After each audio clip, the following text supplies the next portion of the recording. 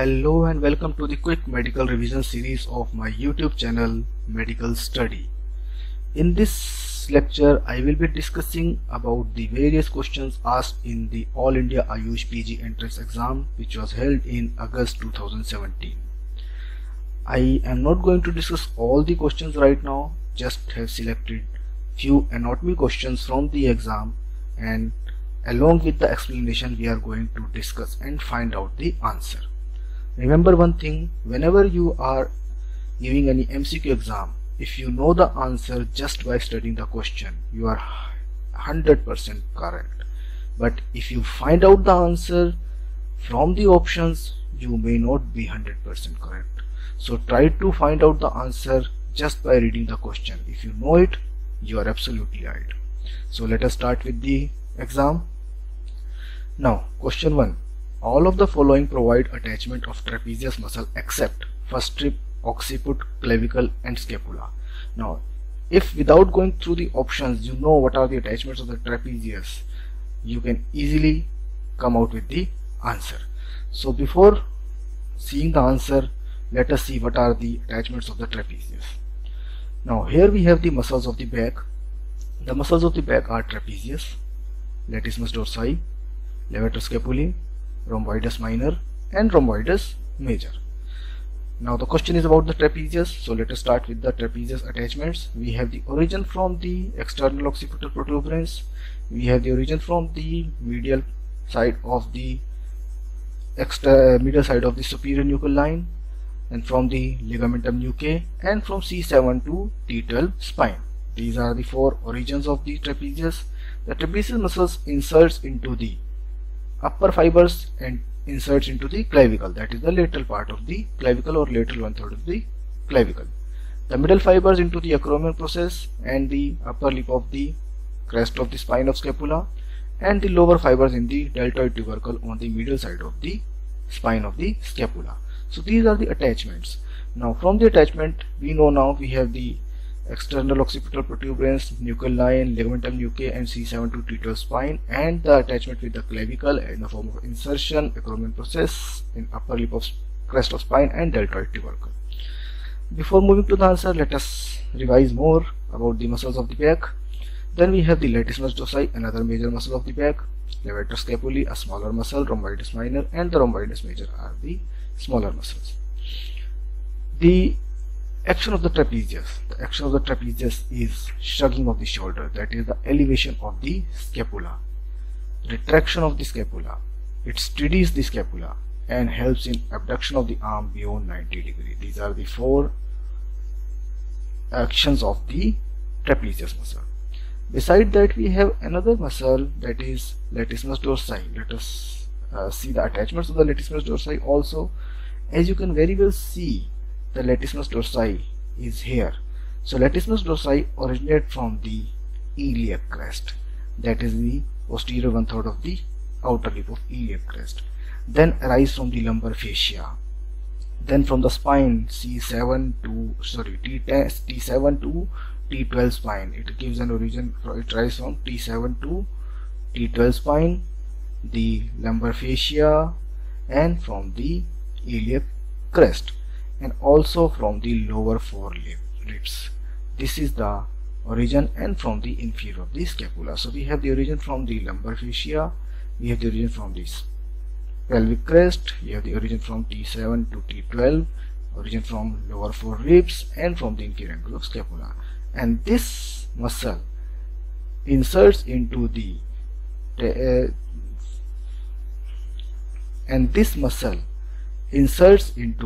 floor of the intertubercular sulcus. That is, it also forms the boundary of the axilla, and that is from the posterior fold of the axilla. So this is the latissimus dorsi. You can very well see here the latissimus dorsi. The origin is from the pelvic crest, from the lumbar fascia, from T7 to T12 spines, and then inserting into the intertubercular sulcus. This is the latissimus dorsi. We have the smaller muscles, the rhomboidus minor and rhomboidus major. The rhomboidus minor arise from the ligamentum nuchae, that is here the ligamentum nuchae and C7 to T1 spine, and inserts here at the spine of the scapula, that is the root of the spine of scapula. Rhomboidus major from T2 to T5 spines, and then inserts on the lower part below the spine, that is on the medial border of the scapula below the spine. Levator scapulae arising from the transverse process of C1, C2, C3 and C4, and you can very well see inserting on the part or medial part above the spine, above the root of the spine. So superior angle and upper part of the medial border of the scapula. So medial border of scapula at the root of the spine and at the medial border below the spine. So these are the muscles of the back. So remember, the action of the trapezius is shrugging. The action of the levator scapulae is basically the elevation of the scapula. The action of the rhomboidus major and minor are basically the retraction of the scapula and levator scapulae, and then the latissimus dorsi. Latissimus dorsi, remember, is a muscle which helps in swimming. That means all the movements of the shoulder are carried by the latissimus dorsi. Okay, and latissimus dorsi is also a muscle which is known as climbing muscle, or it is an essential muscle of climbing. Then in our option we had first rib also. So you can very well see the attachments of the first rib. The first rib is an anterior part and the posterior part of the first rib. We have some muscles, that is the origin of subclavius muscle and serratus anterior. We have the scalenus medius and scalenus anterior insertion. We have the costoclavicular ligament, and it is traversed by the subclavian artery and the vein, and the neck is associated with sympathetic trunk, superior intercostal vein, artery, superior intercostal artery, and T1 nerve. So vein, artery and nerve. So very well you can see there is no attachment of the trapezius with the first rib. So the answer of the question is now the attachments to the trapezius are provided by occiput, clavicle where we have the insertion, in the scapula we have the insertion, occiput we have the origin, but no attachment of the trapezius with the first rib. So answer is the first rib.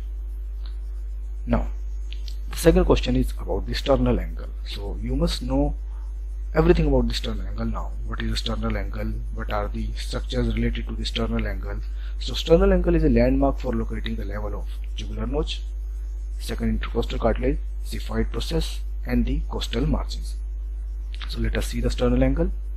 Here we have the sternum, we have the manubrium sterni, and we have the xiphoid process, and here is the sternal angle where manubrium is joining with the sternum. So we have the sternal angle, that is, and jugular notch is here at the upper part of the manubrium. So jugular notch is not at all related with the sternal angle. Now relation of sternal angle is also known as angle of Lewis. Remember the mnemonic rat plant.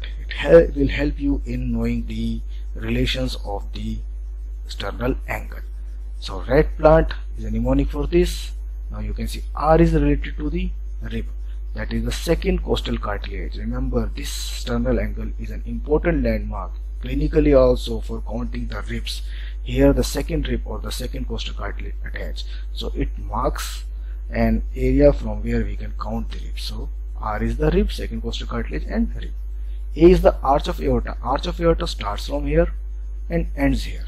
That means the ascending aorta ends here and descending aorta starts here, and arch of aorta starts from here and ends at here. That is the arch of aorta. Then the trachea divides into right and left at this level, T. P is pulmonary trunk, pulmonary trunk divides at this level. Then L, left recurrent laryngeal nerve, loops around the arch of aorta at this level. A, the azygous vein drains into the superior vena cava at this level. N is about the nerves, that is the cardiac plexus of nerves are located at this level. And T is about the thoracic duct. The thoracic duct crosses from the right to left and reaches to the left at this level, that is of the sternal angle. And beside that we have the base of the heart, upper limit, and it is a line which separates the superior mediastinum from inferior mediastinum. So remember the rat plant, the rib, the second rib, arch of aorta, tracheal division, pulmonary trunk division, left recurrent laryngeal nerve, azygous vein, cardiac plexus, and thoracic duct reaching the left side at this level. Beside that, the base of the heart is related to this area, and it is a plane which separates the superior mediastinum from inferior mediastinum. So from this revision, you know now the sternal angle is a landmark for locating. Jugular notch is at the upper level of mandibular sternum. Xiphoid process is the lowest part of the sternum. Costal margins, it is on both the sides related to the costal margin, but the sternal angle is basically related to the second costal cartilage. Okay.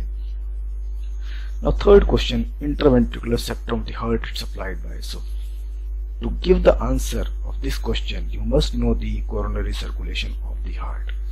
So let us revise coronary circulation of the heart. So here something about the coronary circulation. You know there are two coronary arteries, the right coronary artery and the left coronary artery. Now something about the courses of the coronary artery.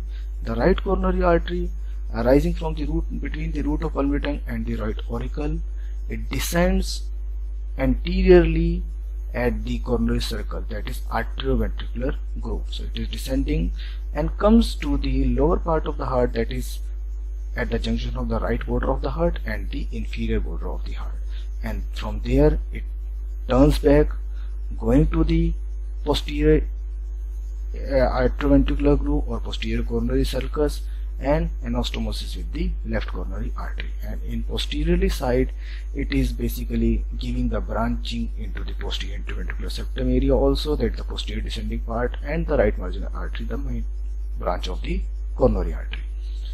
The left coronary artery after arising gives a branch known as left anterior descending branch, which runs into the interventricular groove. Another branch, left circumflex artery, going behind and moving into the posterior arterioventricular groove. So this is the basically the branch of the coronary artery. Now right coronary artery supplying the right atrium, greater part of the right ventricle except an area adjoining the anterior interventricular groove.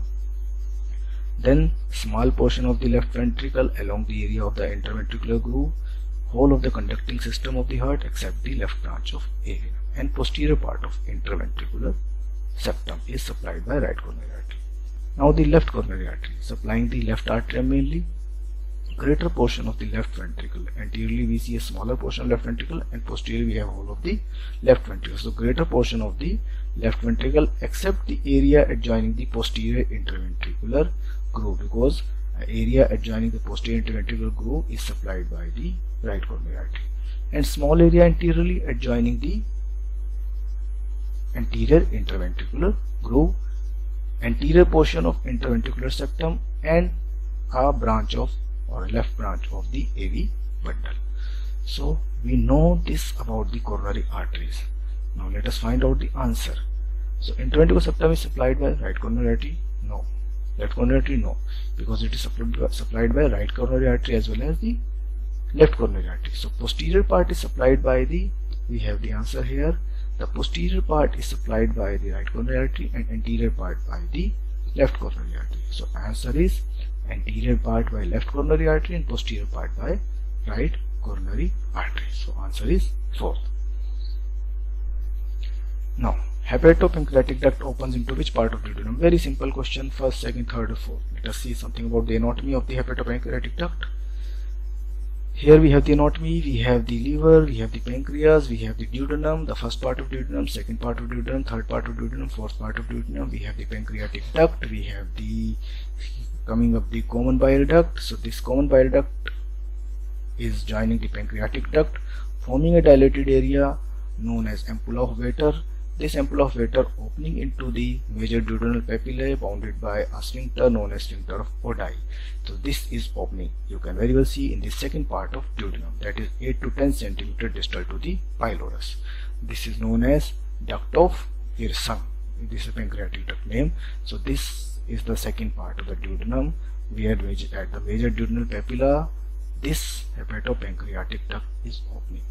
There is another small accessory pancreatic duct which is known as duct of Santorni, opening 6 to 8 cm distal to the pylorus, 2 cm above the major duodenal papilla at the minor duodenal papilla. I also have a lecture on pancreatic physiology. The reference you can take from there. So the answer about this is simple, the second part of duodenum. Now one another question of anatomy is from that examination paper, bone which is devoid of muscular attachment. Now you very well know these are the bones of the foot. So before moving to the answer, let us know something about the bones of the foot. Now we have the bones of the foot. We have the 7 bones in the foot known as tarsus, and the mnemonic for this is simple. The tiger cubs need MILC. So let us see what does that mean. The tiger cubs need MILC. T for talus, C for calcaneum, N for navicular, M for medial cuneiform, I for intermediate cuneiform, L for lateral cuneiform, and C for cuboid. Now these bones are arranged in form of rows. We have the proximal rows, and we have the distal rows. In the proximal row we have the 2 bones, that is talus and calcaneum, the talus above, calcaneum below. In the distal row we have the 4 bones, the medial cuneiform, which is hidden at this view, the intermediate cuneiform, the lateral cuneiform, and the cuboid. We have the distal row, and between the proximal row and distal row we have the navicular bone. So this is the 7 bones of the foot.